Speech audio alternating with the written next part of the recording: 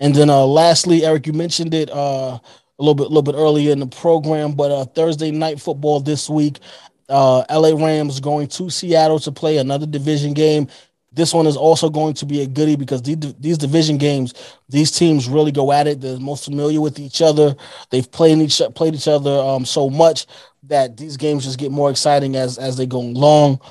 I think the Rams bounce back in this game, just because they would. I think when you get that reality check slap in the face loss, you come back the next week on all cylinders and you are ready to go. And I think that's what we're going to see from the Rams this Thursday.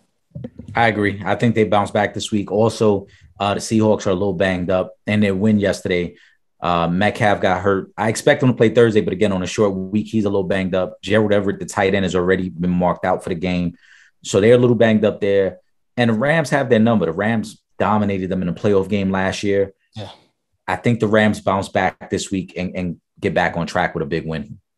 Absolutely. All right, so we both going Rams in that one. Yo, this is Teresa Weatherspoon, better known as Teaspoon, and you're watching Real Fans, Real Talk. Live from the can. This is Real Fans, Real Talk. Real fans, real talk. We as real as you thought. Real